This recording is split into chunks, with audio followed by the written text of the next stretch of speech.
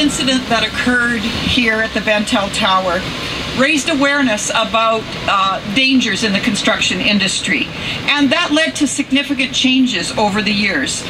And it resulted in healthier and safer practices in the construction industry. So we saw improvements for construction workers after workers died. We saw the same thing in mills, when, as a result of not one but two mill explosions, led to better practices in cleaning up dust in mills. But here's my challenge to all of us.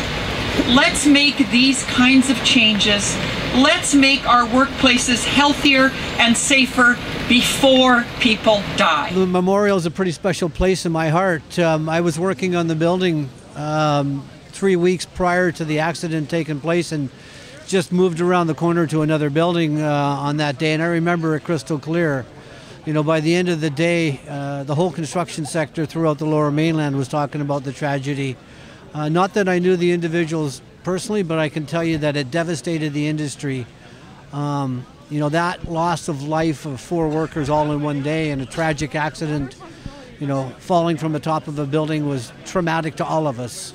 So it's a pretty special day, and I'm certainly glad that we're here every year doing this. And I'm more than special.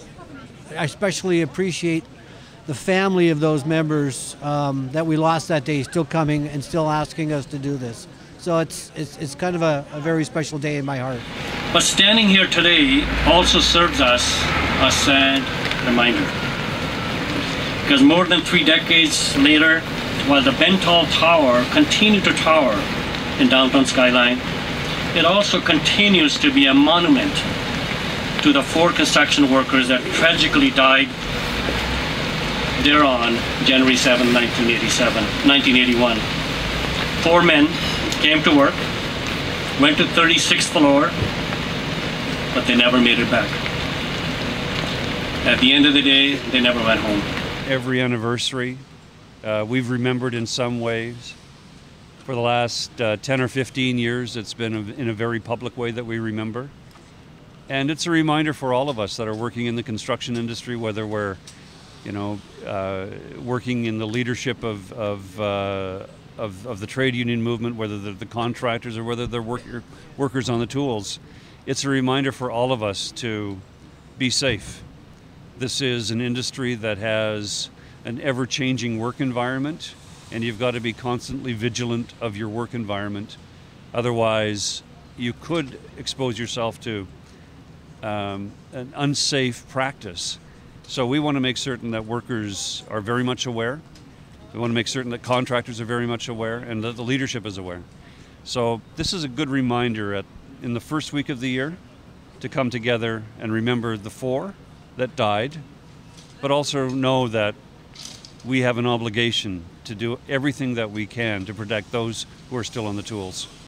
For us, we take the opportunity to remember, to think about how it affects our particular circumstances, but it's also an opportunity for us to take action, to make sure that the future is better, that we don't have the next 37 years having another 1,000 deaths.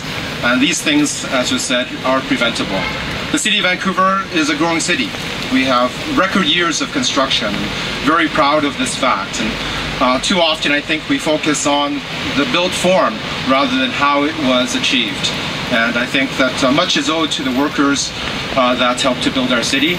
Today is an opportunity for us to remember that in order for us to have a great city, a green city, that we must in fact remember to make sure that the people that helped to build it get the chance to go home as well. I did not know these workers. I wasn't working for WorkSafeBC in 1981, but coming here year after year and having the opportunity to speak and listen to others, it has become personal.